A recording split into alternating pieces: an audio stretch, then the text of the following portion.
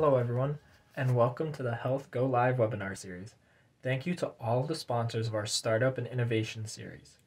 We would like to remind everyone that the Q&A feature will be available, so feel free to send in those questions for the panelists throughout the discussion. And with that, I will throw it over to our moderator who joins us from Nixon Gwilt Law, Carrie Nixon. Hello, everyone. It's great to be with you. I'm going to ask our panelists to turn on their cameras and as well so they can join us and you can see their lovely faces this morning. I appreciate the foundation inviting me to moderate this panel. I'm very excited about it. My law firm is focused exclusively on healthcare innovation, and we are joined today by three amazing innovators. The first is Dr. Melinda Henderson. She is the Chief Medical Officer of CareBridge. And CareBridge uses innovative technology tools to improve the lives of people receiving long-term care services in their home. We are also joined by Jessica Kim, who is the co-founder and the CEO of IonaCare, which is a comprehensive platform that equips family caregivers with the tools, resources, and care coaches to effectively mobilize support in the home. And last but not least, we're joined by Dr. Afiq Gal, the co-founder of Assured Allies.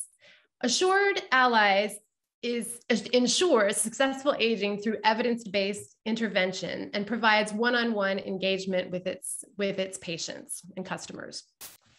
So now that we've gotten the conversation set, let's dive in and hear a little bit more from each of these participants about what their companies do, how they're innovating, and how they're helping to improve lives. Let me start with Melinda. Melinda, you have been with CareBridge for some time now, although CareBridge is a young company. It was founded in 2020. Have you been involved since the beginning? I sure have. Yeah, CareBridge, as you said, we actually started in 2019. We started providing clinical services in 2020, and I've been involved since the idea came early on in 2019. So what drove your involvement? The main thing is we are meeting a need that didn't exist before. So I have been throughout my career involved in Medicaid from the health plan side. I was a medical director with United Healthcare for a number of years. And then as a provider, I have done a lot of clinical work for both elderly, I'm a geriatrician, and individuals with disability. And what CareBridge sought to do, you already stated our mission, was to improve the lives of individuals receiving home and community-based services. So this is a very distinct part of the population that is on Medicaid and receiving services in their home. And this part of the population has had a major issue with access to care and often finds themselves having to take an emergency room visit for something that could potentially be simply treated at home. And so we set out to provide technology to the home of these individuals and a care team and physician practice associated with that technology to improve their lives and to provide services to them. So are your services limited to Medicaid beneficiaries or are you broader than that? Right now, it is Medicaid. We have a large population of individuals that are dually enrolled in Medicare and Medicaid. That's about 80% of the individuals that we serve. But as a core component, they all also have Medicaid. And you mentioned that all of these individuals are receiving long-term care services in their homes. Is that usually in the form of, through a home health agency, or does it take other forms as well? Most of them are receiving care through a caregiving agency. They're not always technically home health, but a caregiving agency that's providing a caregiver in the home, a paid caregiver in the home. Some of them also are signed up for what they call consumer direct or self-direct services, where they're hiring their own worker, so not necessarily through an agency. But yeah, that is a core thread, as well as all of these individuals have some type of home and community-based services, typically a caregiver in their home. So tell us a little bit about these innovative technology tools that you're using with CareBridge. Yeah, very simply, we provide a cellular-enabled tablet in their home that has a very simple interface that allows for, in some states, it allows the workers to check in and check out through EVV, which is a requirement of Medicaid caregiving services. But more importantly, or that service has existed for forever. So the new service that we added to it was easy access to a care team. So literally with the press of a button, they can access a care team. The CareBridge care team is physicians, nurses, social workers, pharmacists, and then we have a whole kind of engagement team. So they can, at a press of a button, get care immediately.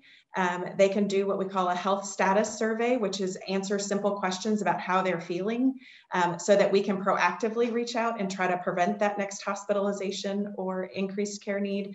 And then we have other tools where we can upload documents to the tablet so they can see maybe their care plan, or if there's some teaching videos. The tablet has other kind of ways that we can interact with that individual and provide either teaching documents or schedules, calendars, things like that through the technology. But the two major uses are to access the care team and to chat with the care team. Excellent, excellent. So thank you for that overview, Melinda. Yeah. Let's turn to Jessica and hear a little bit about IoniCare. Jessica, you are the founder and the CEO. Tell me, what was your inspiration behind IoniCare? Well, my co-founder, Steve Lee, and I were just both thrust into family caregiving ourselves. So we've both been tech entrepreneurs. I've been in the direct-to-consumer space. He's a tech genius doing, AI and amazing things, speech recognition. My mom had pancreatic cancer for 7.5 years. And I had 3 kids, 10, 7, and 5 at that time. I was working full time. And I was thrust into this role where, she and my dad moved in with me. And I got to the point where I had to quit my job and be her full-time caregiver. And it was the hardest and loneliest time of my life. And I just was super frustrated after she passed away. And in my deep grief, I just realized that this is a completely overlooked role, and that something really had to be done. Yeah, it's amazing how many inspirations for very successful and very impactful companies come from personal experience. I think there's an element in that behind every sort of early stage company, but for you, Jessica, in particular, I'm sure that resonates with many, many people. The sandwich generation struggles for sure. They actually call it panini generation now, because it's not only sandwich, you're actually fried and oozing on all sides. Wow, that's a visual. That's great. That's great. So had you been in the healthcare space prior to founding IoniCare?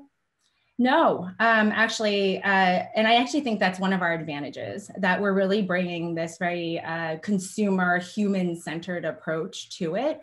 Of course, we're working with experts in the field, and of course, the clinical side is hugely important. But as we looked and as we talk about care, what we realized is what often gets overlooked is the critical role of that family caregiver, especially for those who cannot care for themselves. And so the stats of like 1 out of 7 people in the US alone are diagnosed with the condition where they become reliant on a family caregiver. So Alzheimer's, cancer, aging, disabilities, chronic conditions. And when we think about these conditions, we typically think about the clinical side, and it's of course so important. But what we had thought about it is like over 90% of the actual time being cared for happens in the home, not in the hospital, and they're typically led by family caregivers. Yeah. There are 54 million family caregivers in the US. They do $470 billion worth of care every single year. We always say that they are the invisible backbone to our whole entire healthcare system and society, and yet they are unsupported, unpaid, and untrained. A huge problem. So you talk about effectively, mobilizing support for those caregivers, right? Which is obviously critical. What does that support look like? Yeah. So, I mean, when we ask, okay, what do family caregivers need help with most? Then you say they need all the help with the non-clinical aspects of care as they partner with the clinical side. And so it's all the social determinants of health that really do impact over 80% of the health outcome. And our aha moment was that there are thousands of resources and services that exist, but it's highly fragmented, completely underutilized, and it's not really built for the end user in the home to navigate on their own. And so that's really where we come in. So IoniCare is one platform that organizes and mobilizes all the different layers of support needed at some point in every caregiver and patient's journey. So everything from personal social circles, so your friends and family, however big or small, that impacts your daily care. Local resources, everything from condition-specific services, transportation, food security, financial aid. And then you have, we work with employers and health plans to put all their benefits and programs all in one place, so you don't have to go to all these different portals. And then we match you with a one-on-one caregiver coach and navigator to help you walk through how to actually implement all of those resources. And so we put it all in one place in a very easy to use, intuitive platform. Yeah, so the one-stop aspect, I'm sure, is invaluable to caregivers who are otherwise overwhelmed with figuring out how and where to get resources. That's amazing.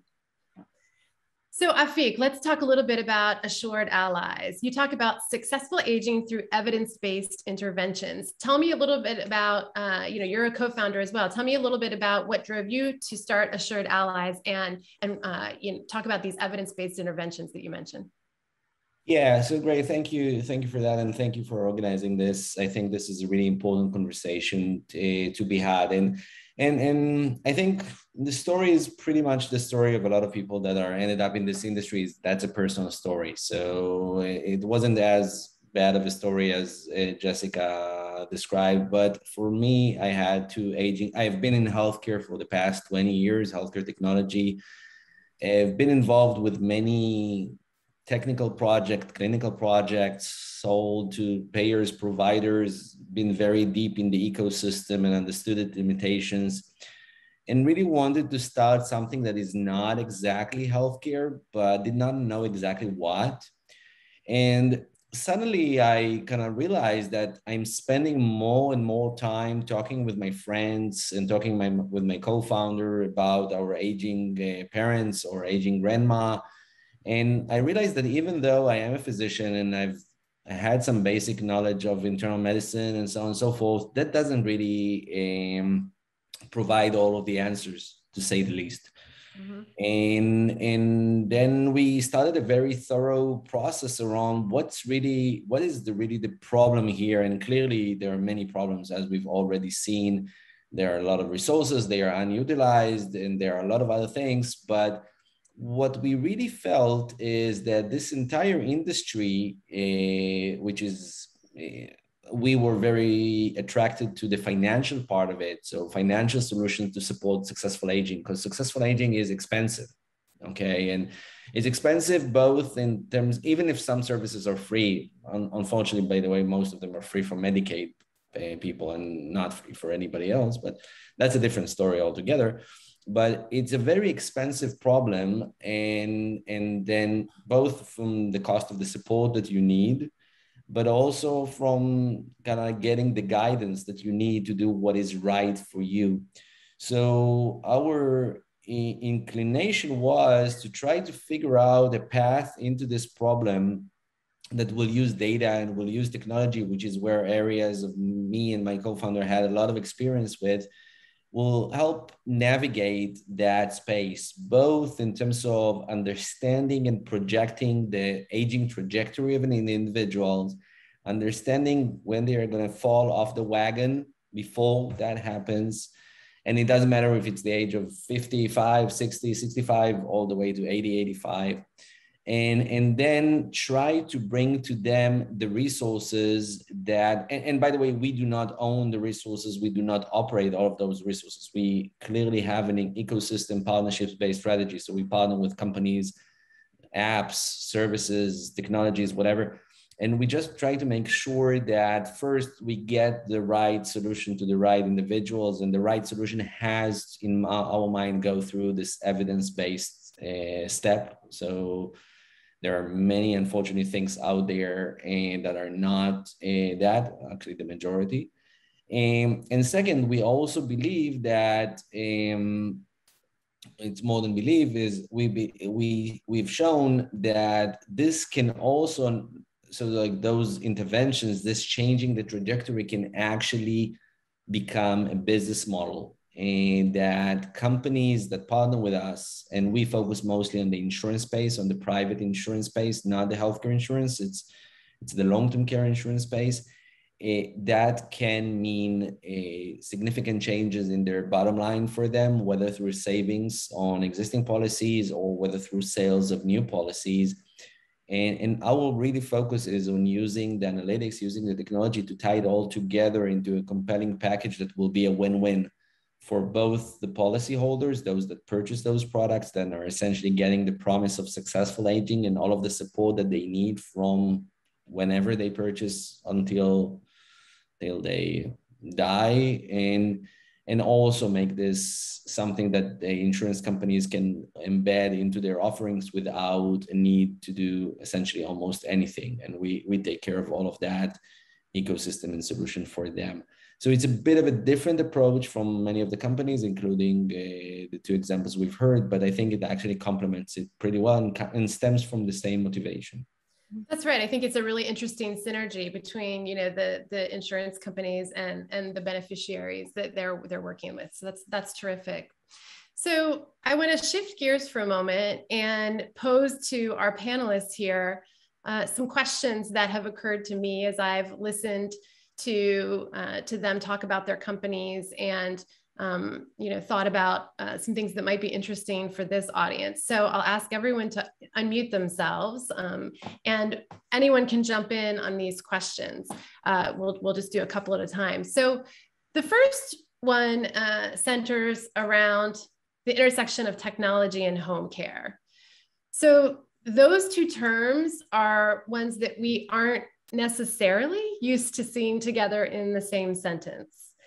Having said that, the use of technology to facilitate care at home is slowly becoming a more familiar concept, you know, particularly in light of COVID. What do you all think is really driving that change?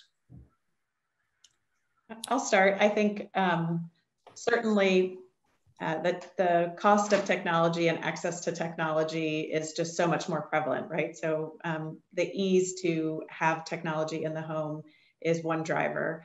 And then just as the, you know, as the folks that I hire now, the young folks, they only know technology since they've been, you know, in existence. So the familiarity with technology, it's not so scary anymore. Even with our oldest patients, either they themselves are, you know, have had a smartphone and can connect, or they have somebody in their lives who is comfortable enough that they are able to get on and connect. And, you know, then we've been able to make technology super simple. So even if neither of those things exist, we can easily walk them through. So I think, you know, just the obviously the cost, we can, you know, it's not cost prohibitive to send a tablet out to every one of our patients.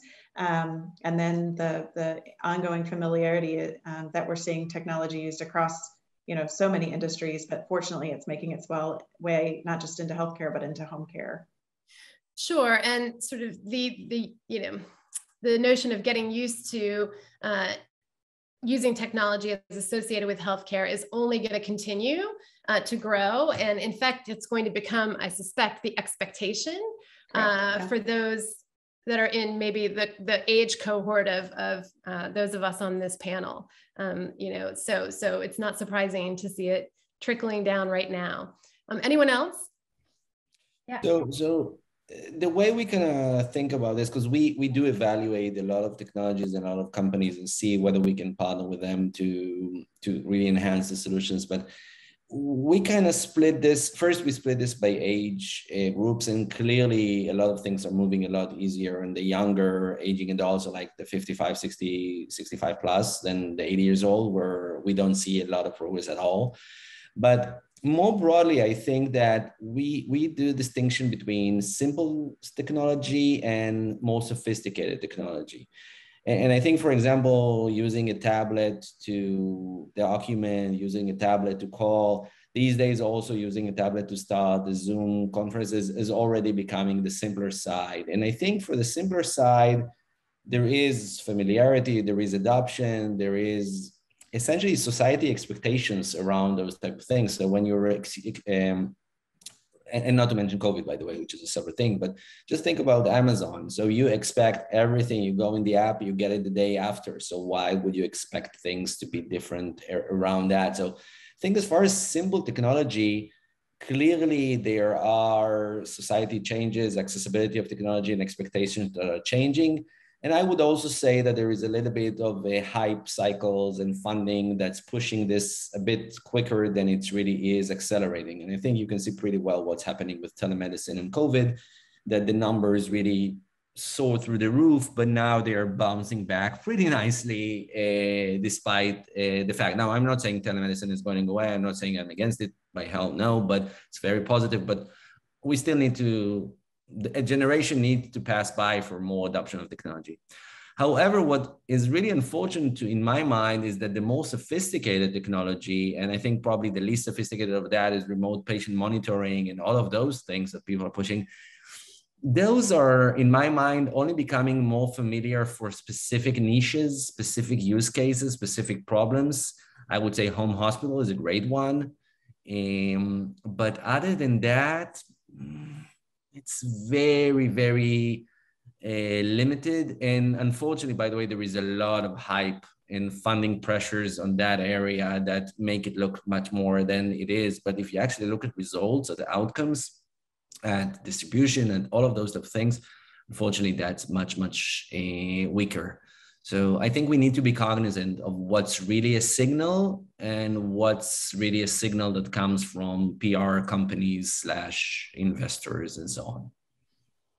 Yeah. Excellent. All right. Thank you. So I want to talk for a moment about the different types of populations that you all serve and how you manage meeting what may often be the very different needs of those different populations. Jessica, do you want to start? Sure. And so for us, our focus is, it's any situation that really requires a level of clinical care, but it also demands a lot of non-clinical support in the home. And so, we really have two major use cases. There's a rallying use case, and one of the most common examples of this is something like cancer of someone of any age, where friends and family really want to rally to support. Our system it takes less than 45 seconds to fill out these fields. You can request meals, rides, respite care, childcare, pet care, house errands. We have teams that have grown to as large as 50 to 200 supporters, and they've really truly become this community care outside of the hospital. And so there's a rallying case. And then the other use case is really project management, where a common use case for this is aligned more with the long-term care situations, Alzheimer's, dementia, children or adults with special needs or elder care. Teams tend to be smaller. They're about like 10 people, but they heavily tap into the local resource database by punching a zip code across the country and getting services like the transportation and care centers. And then all the health plan and employee benefits that are all integrated. And then in both, our care coaches and navigators really are personally matched to really walk them through everything from immediate problem solving, I need backup care, I need professional care, to mid to long-term financial and legal planning. And then the side that often gets overlooked, but is very important when we talk about home care, is all the emotional sides of care, family dynamics, burnout, a reluctant patient. These are real dynamics that become true roadblocks in the home that often doesn't appear in the hospital. And so these situations I just mentioned are very different. But what we've realized is that, at least for us in serving family caregivers, the layers and sources of this type of support are the same. And so this is the power of technology. This is where you have the same sources, but based on the UI and the UX and the data that you collect, and the more that you can curate and personalize it, the more they use it, it really becomes a personalized experience, even though it's a very different situation. And so that's how we've been utilizing technology to kind of make it personal. Yeah, the personalized experience aspect I love, and I think I'm sure that your customers love that as well, because everyone does have individual needs. So Melinda, when we talk about technology tools for caregivers, we might be talking about family, family members. Mm-hmm. We could be talking about a paid caregiver. Mm-hmm. We could be talking about, the clinical person who's coming into the home, right, to provide care services. Do your technology tools at CareBridge span across those different categories?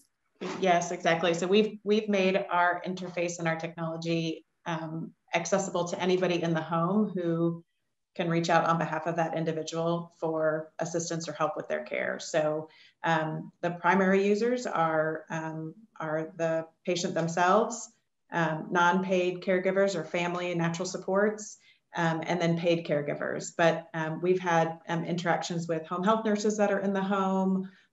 We've been on the video when there's EMT in the home and trying to help sort through a situation. So certainly our population are anybody that's in the home that is supporting the individual that we're serving. Excellent. So let's talk about challenges in this space. I think the aging services space, almost by definition, has a host of challenges. But what are the biggest challenges that you all have faced in driving adoption of tech tools to facilitate care at home? And those can take the form of practical challenges. Afik, you mentioned, I think, adoption of technology, which can be sometimes difficult for older folks, but practical challenges or even regulatory or policy challenges. Afik, you want to take that one? Yeah, great. So I think that when we look at successful aging as a whole and therefore plugging into what we do, I think our biggest kind of like the aha moment for us was really, really about the fact that not many, and caregiving is a great example, is not many people really want to put money behind this to help caregiving. Okay, even employers these days maybe a bit more, and with COVID things are a bit different. But companies are not really jumping on this wagon and seeing that as a financial opportunity, as a business model for them. And I think that creating a sustainable business opportunity around these topics or in taking it away from the, not anything bad against that, but taking it away from all of the services that are just dedicated at Medicaid, like the councils of aging and all of those type of things, and going broader than that, I think it is really, really critical. And in my view, this is not a regulatory or policy change, although one can say that policy could address all of those type of things, but those take a long time.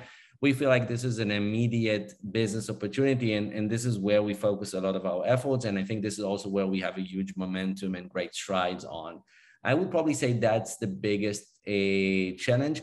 The other big ones are, tech adoption in the older ages. Yes, it's better since COVID because people don't have a choice, but it's not, and it's better in terms of, I don't know, telemedicine or something like that, but I'm not sure it's going to be long-lasting effect, or it's going to dramatically change, but it's going to be better. But I do think that regulation, and especially from my area, which is the insurance regulation, is still once again, you see a lot of desire to change. You see a lot of desire to push forward, especially with some more advanced regulators.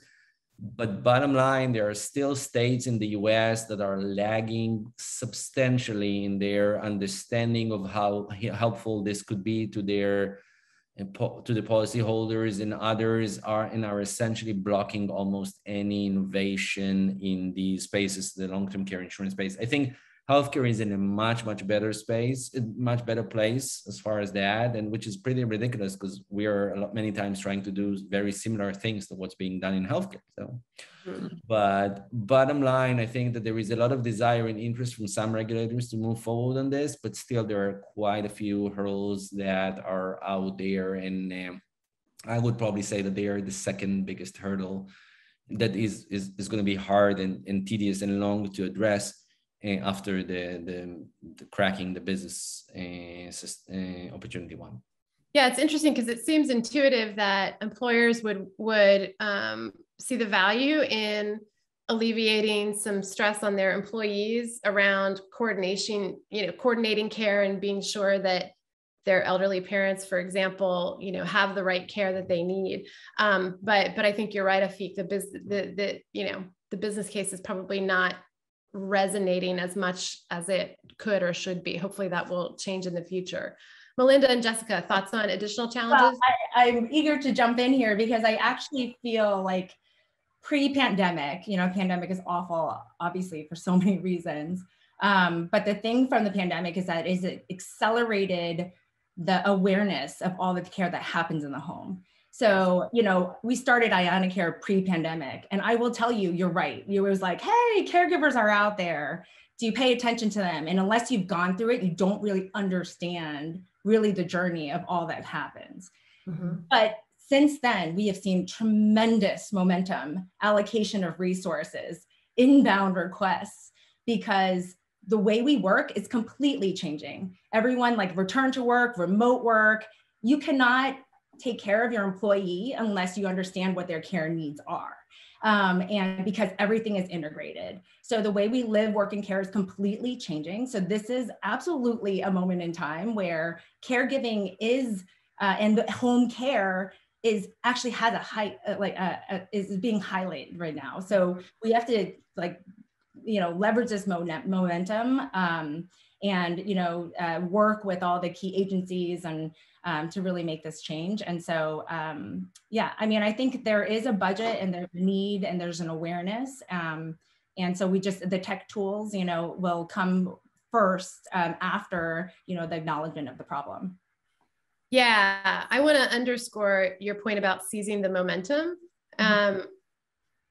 Absolutely, we've seen an increase in momentum around all of these issues, and it is really important that you know, we don't go backwards, right? We don't go back to business as usual or normal times. And you know, I see in the clients that I work with some lack of coordination between agencies with policies that they're promulgating and how those things interact together as a potential, you know, challenge, certainly that we're going to have to overcome. And I think from sort of a regulatory and policy perspective, as well as from a business model perspective, we need to be thinking in the mindset that, you know, what we just experienced over the past year and a half with COVID is something that we need to be prepared for, and we should take away sort of the lessons that we learned there. Melinda, did you want to add any additional challenges? I would just add on to the regulatory topic is that all the things that are in place because of the public health emergency about telehealth are clearly things that we support, because it, you know, I think it allows us to do a lot of the work that we can do to help support individuals in their home. And frankly, we've seen people, you know, less inclined. People don't want to go to the ER. They'd rather have an option where they can get treatment at home. And so, you know, it would be lovely to see the things that are in place now that allow us to do what we do extend even beyond the public health emergency. The other kind of technology kind of barrier that we had to try to overcome was really the digital divide. So if you think about kind of access to technology with the population that we're serving, which is Medicaid, which are you know, primarily folks who qualify for Medicaid because of you know, meeting some level of poverty qualification. There's also a general lack of access to technology, and so that's one of the reasons why it was really important to us not to just develop an app, but to how do we get that into the hands of people who don't have a smartphone or, you know, who don't have access to technology. And so, you know, we're continuing to work on ways to make sure that that barrier is overcome through either provision of tablets from us or other solutions that we can come up with. Yeah, and you know, lack of access to broadband, in particular in rural areas, is obviously something that we need to continue to address. I know the FCC has been, you know, has put forward some significant grant money to facilitate, you know, broadband in conjunction with care services, and that effort, you know, while good, needs to be increased and continue as well, because obviously we can't, you know, it is much harder to make the most of tech tools if you can't adequately get, you know, have access to them for the population that need the most. Exactly. Okay, so let's, I'm interested to hear from each of you, what kinds of tech tools in your mind hold the most promise in the sort of aging services or care at home space? Who wants to start on that one? I'll jump in, and I, just the first thing that comes to my mind, obviously I love the innovations that we're hearing from the folks on the call today, but if I think about kind of other things that get me excited, as I see patients on a regular basis through CareBridge, I still think there's an issue with loneliness and isolation in the aging population.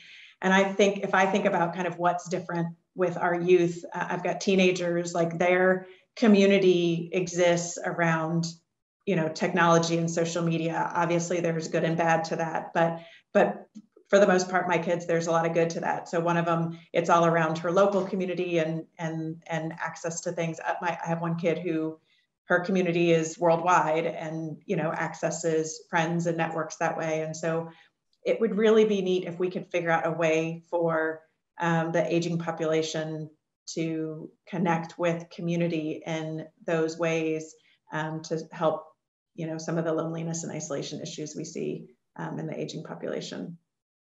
Yeah, that's a great point. I have a teen, and I think about how much more difficult I think the pandemic would have been for her if she did not have her extended virtual network, right?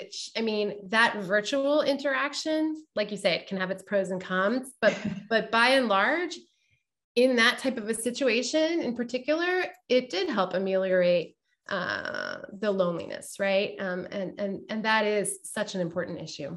But she grew into that type of a virtual. That's right. And the aging, no, not so much. That's right. I think that's right. Jessica? I love that focus, Melinda, and I totally agree with that. What comes to mind for me is just the focus on engagement, like just any tool that gets engagement. Because you can have the greatest solution, you could be solving the biggest problem, but if no one uses it, it doesn't matter. Mm-hmm. And so, the most promising tools is the one that really comes from a deep understanding of really the dynamics that are happening in the home, where people are not necessarily always paid to do what they're supposed to do, but there's a natural dynamic that occurs. You have to know the players, need to know the roles, the nuances. And so it's this anthropological approach that we always bring to Ion Care, like from the complete flow to the words we choose, to the colors, the cultural differences in caregiving. Caregiving is deeply cultural. And if you don't understand that, people will not adopt it. I remember studying, and Afik, you mentioned this, the monitoring tools. And I remember studying why monitoring devices were failing in adoption. And my perspective from all of that is because they failed to understand that older adults do not want to be watched. They still want their sense of independence. They want a sense of dignity. And if you ignore that, you can have the best tracking tool, but they're going to turn it off. So it's not going to solve the problem. And so, this is where my direct-to-consumer and a lot of our team's DNA is direct-to-consumer, because at the end of the day, in the home, these are individual lives who act as consumers. And so I think the other aspect is, can you treat them like a consumer? Like we all mentioned, their expectations are higher. If you are a medical transportation business, you're competing with Uber. If you're a medical supplies business, you're competing with Amazon. These higher expectations of what people want to use in the home have to be taken into consideration. And if you have engagement, then the sky's the limit in how you can really impact what's happening in the home, because they're actually trusting you and interacting with you, and you have their attention. And I think attention today is key. So how do you go about approaching and integrating cultural awareness into your technology tools? I think you're right that there are cultural aspects of caregiving that I hadn't necessarily thought about it directly before, but for example, I'm going to use, my mother's from the South, right? And what do you do when you want to express care for someone, you bring them food? Yes. Like, for sure. Food. How do you kind of, how do you identify, and this is for any of you, Jessica, since you raised it, but for anyone, how do you sort of identify cultural aspects that may play into caregiving? Well, I think there are several different things. Deeply passionate about this, but like one is even in the actual solution. And so I remember going into caregiving, and a lot of the solutions were just it's placement. It's elder care placement. Where am I going to place you? Even that solution alone, it takes out a lot of different cultures, where some cultures would never place their elder person anywhere. It's going to happen in the home. So then there were no solutions for that. So even the type of solution is deeply embedded in our cultural values. And then to your point, how do people express care? And, being a platform where even with meals, it's not just, I'm going to bring a meal and whatever you want, it's going to bring, like we actually have these selections and include all the different types of cultural options or different types of foods. And then you can select your own. And so even in those nuances, I'm not going to just bring you chicken soup. Like we have this Filipino soup or this Korean soup, and I can put that in there in my offer. So you just have this platform that's very culturally aware and flexible enough, but still makes it efficient and very clear. So. Awesome. Any other thoughts on that? Afik, did you want to weigh in on types of tech tools? Yeah, so I think that there is the stuff that exists today, and I think probably the biggest stuff that I see is actually things that have some cognitive support. So my best example for that is actually things like masterclass that are amazingly well done. So my mom is 78 and she sits with this masterclass and she takes notes, and she can spend days with that. And that in my mind is amazing. So I also use masterclass for work, but she was able to find there a whole world. And while I'm not sure that this is really a solution for social isolation, I think the jury is really out on that one. But in terms of learning, ongoing learning, cognitive abilities, cognitive training, and not the Lumosity type of stuff, but I think this is real. This is out there, definitely not utilized enough, but I think huge boosts with COVID. So that's probably one of the more prominent technologies in my mind in terms of successful aging. I would say that remote patient monitoring is also for some use cases. I would probably say home hospital is a good one that's super important for successful aging. And I think that's going to grow with technology. And I hope that the recovery and rehabilitation that will follow after that will follow in the same path. And that's super critical for successful aging. Visual and hearing impairment, gadgets, devices that connect to the app, to the media, already out there, already very helpful, very good. I wouldn't say they're very cheap, but they are attainable at least for some. So these are the things that I believe are out there, very helpful. Rest is, unfortunately, in my mind, not so much. I do think, though, that the future looks better. I don't know if it's a future 5 years from now or 10 years from now, but the biggest thing that I'm seeing that can potentially revolutionize the space is exoskeletons and all of those devices where you can actually wear on yourself and use the technology and robotics to augment functionality that you've lost with aging, all the way from being able to walk to being able to shower on your own and so on and so forth. And I think that is already, it's out there from technology. It's in the use of the army and other places, but it still has not really crossed the, let's call that innovation chasm to be used at homes. But this is probably the first thing that in my mind will start changing the equation of what you have to do with human caregivers versus what you can, functionality you can bring back to the individual. So I think that's in a nutshell. Yeah, so many amazing opportunities out there. I was just thinking about virtual reality, right, as a component of engagement, and especially for folks who are stuck at home because they can't be out and about as much anymore. Having some virtual reality experiences to engage and stimulate their mind and what they're doing that's also a neat opportunity. Okay, so I want to turn to each of you and ask you to give us a quick sneak peek into what is next for your company. So Melinda, tell us what you can about what's next for CareBridge.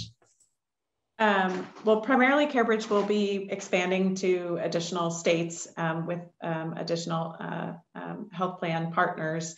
but also looking at additional populations. So we already serve a number of individuals with intellectual disability, but we think that there's some unique things that we might want to change and add to our service to service that population. So individuals with disability, and then certainly, assisted living facilities where there's kind of group settings of folks who could benefit from our care and access to our service is another area we'll be growing into.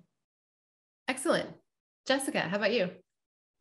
Yeah, I kind of allude to this, but we're just at this really exciting point of growth because we're seeing this momentum and this, allocation of attention and budget. And so, we're really just at this point where we're working with employers. We're going to expand into health plans, pharma, just basically working with the institutions, and because we believe this is a systemic problem. So that's why we're intentional. I see some questions up here that are like, who pays for your service? And, it was a very intentional decision for us to not go directly to family caregivers and to more go to the institutions because family caregivers are part of that. And they are often overlooked because they're not part of the financial equation. And yet our society and healthcare system benefits from their service. And so we're purposely going to, the systems and working ourselves into their payment plans to kind of, provide this as a benefit so the family caregivers don't have to pay for it themselves. Excellent. Afiq. I think for us, it's mostly so, and we see a lot of momentum around that. So I think that's things that are going to already materialize in the beginning of 2022. But right now, we have mostly been focused on the older ages, attained ages of 80, 85, somewhere along that age group. But I think strategically for us, we believe that there is less that you can do at those ages in terms of successful aging. So a lot of, let's call that, a lot of the premature decline has already happened, or even not premature, a lot of the decline has happened.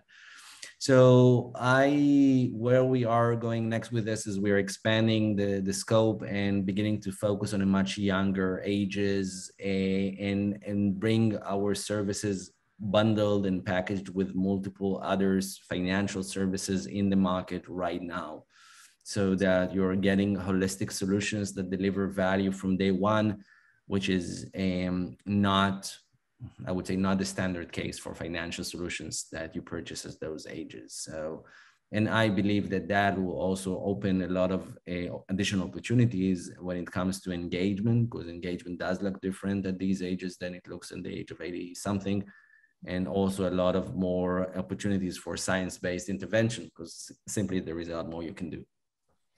Yeah, so what I've heard from all three of you is a desire for a solution that is integrative and comprehensive and,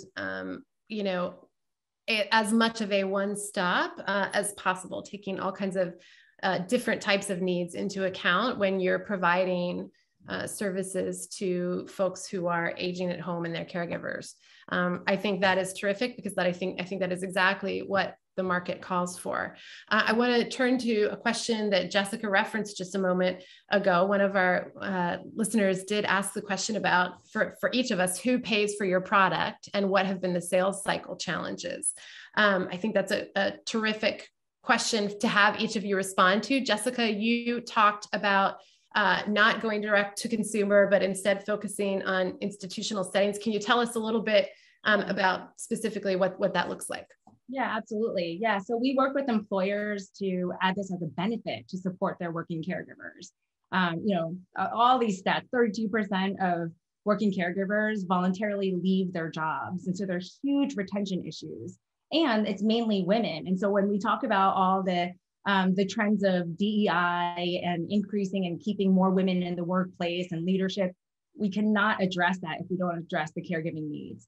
And so we help them stay more productive overall, healthier. And we've proven 83% increase of zero time off and 30% decrease of stress reduction, and then 17% increase of employer loyalty. And we've saved $10,000 of personal savings. And that was a formal study that was done. And so that's how we serve and work with employers. And then, you have health plans where there are caregivers who may or may not be working, and it's their own health as well as impacting the health of their loved one. They may be on that plan or not. So there's Medicare Advantage and, other health plans that we'll be working with. And there it's the more effective care, higher satisfaction of care, lowering the cost of care. Now, of course, some of those things take longer time to prove out, but there are still more immediate things that we can show the impact of using our platform and tracking everything. And that's the other advantage of technology. Yeah, I'm glad to hear you mention a study about that you all are, are doing this, or making sure you're collecting your data around how this is working. It seems intuitive that employees really do appreciate their employer recognizing some of the challenges they face in the rest of their lives and outside of work, and appreciate having that kind of a resource. And certainly we all know that if we've got something intense going on at home, it's difficult to focus at work. So if we have other tools to deal with that, that's got to be a benefit, right? Yeah. Melinda, how about you?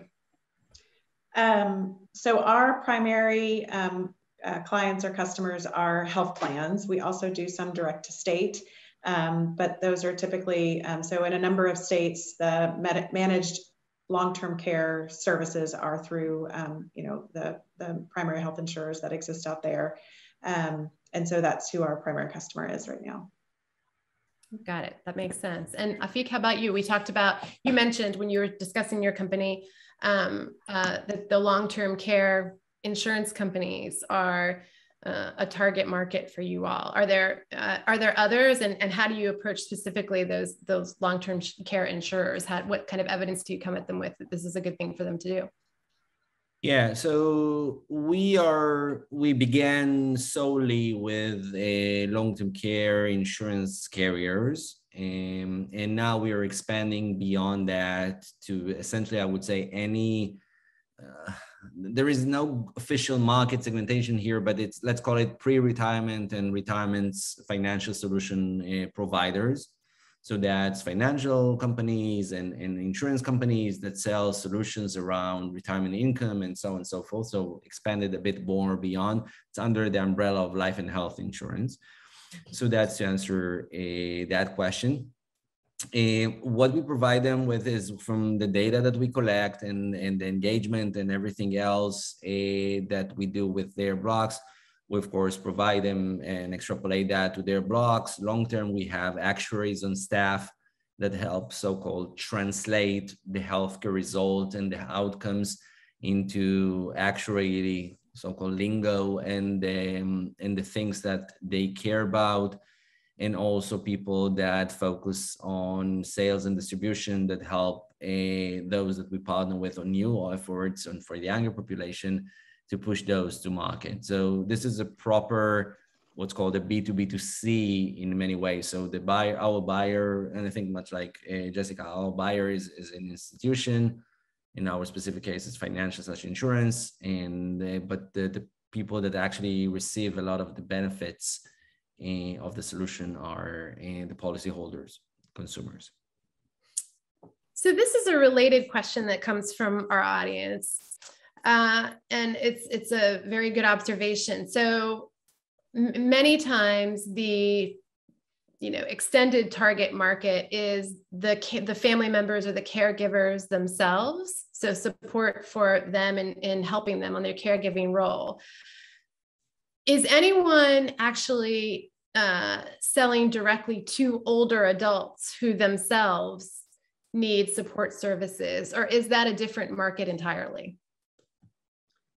Yeah, I would say what Jessica and Afiq have said, like our client is to a health plan, but at the end of the day, we have to engage the person in the home. So we're not selling to the person in the home as far as them having to give us their credit card, but we do have to make the service, user-friendly, easy to use, and worthwhile to them, so that they then engage with us. So for us, it's less of a sale and more of an engagement measurement. And we have very high engagement. Obviously, people are excited to have easy access to care in their home, and services available to them in the way that we're able to provide. So, well, and they're probably also relieved to have some support for their family members, or others close to them who are providing care for them. I know that, no one wants to feel like a burden, right? Especially to your children. And so I suspect that some of those services that your tools are providing is a bit of a relief to them. For sure.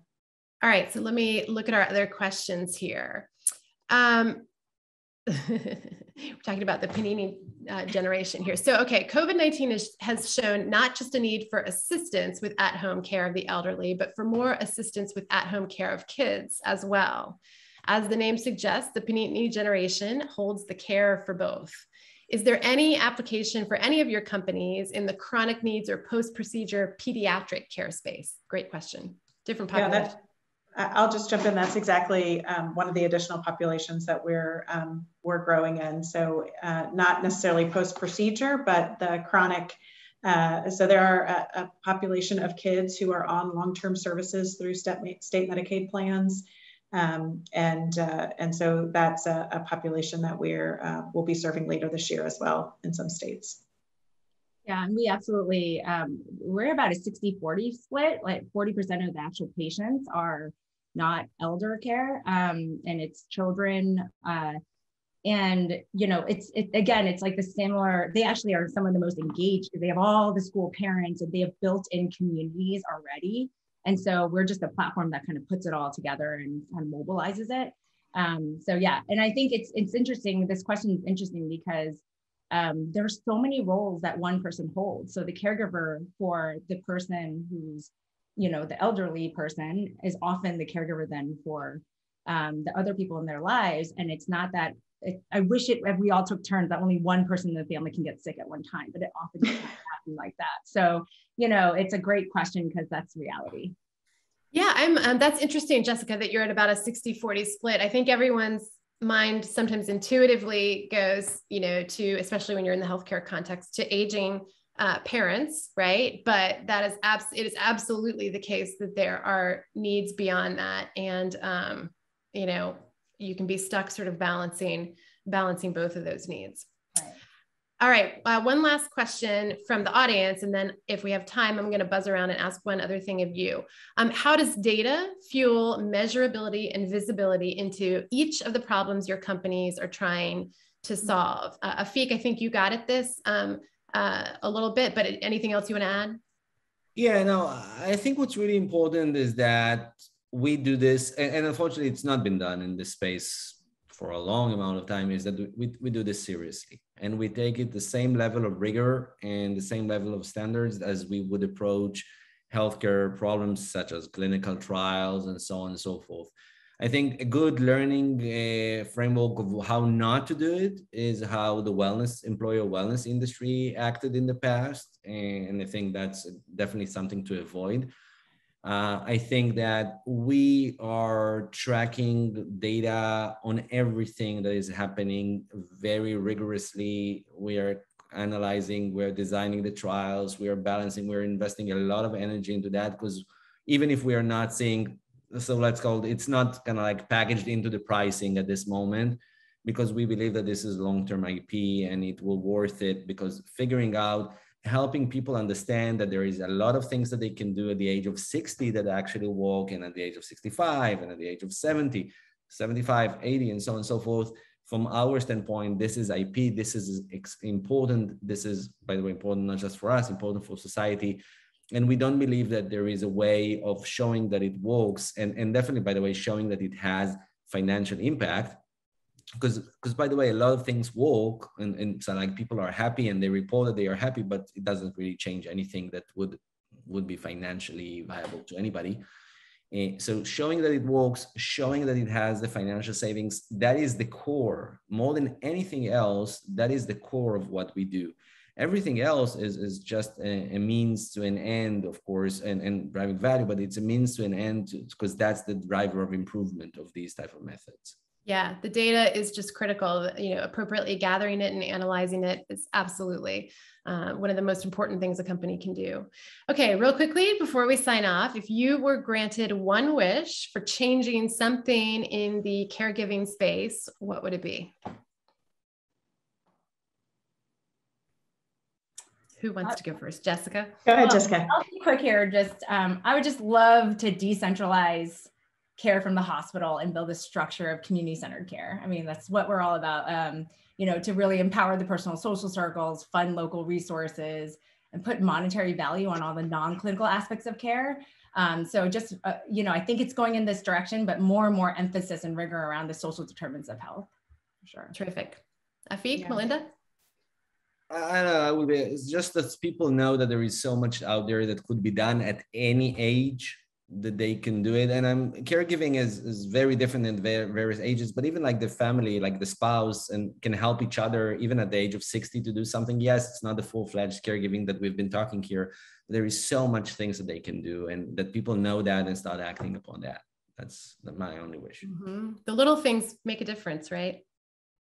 All right, Melinda, wrap us up. Yeah, I'll just say selfishly as a provider, I'd love to see continued improvement in healthcare information portability. A lot of people have tried to solve this. I think, you know, Google had a solution where you could get up, but it is very challenging unless you're in certain regional areas that have great HIE for information as a provider to know, you know, what lab tests have already been done, what were previous test results in a way that's easy to digest. That would be my magic wand. I think we would save millions and millions of dollars for U.S. healthcare by duplicate care that gets provided, and all of us docs would be a lot smarter because we'd have a lot of background information that we don't always have when we see patients. So not related to the solution we provide, but that's my wish for a magic wand. Agreed and understood for sure. I know many doctors, many physicians share that desire. Yeah. All right, so that will close us out today. Thank you so much to each of you for joining us and for sharing your insights, and just in general for the work that you are doing on behalf of caregivers to help caregivers and the folks that they are supporting. Thanks to the HLTH Foundation for sponsoring this. Again, I'm Carrie Nixon, and I will look forward, hopefully, to running across all of you again soon.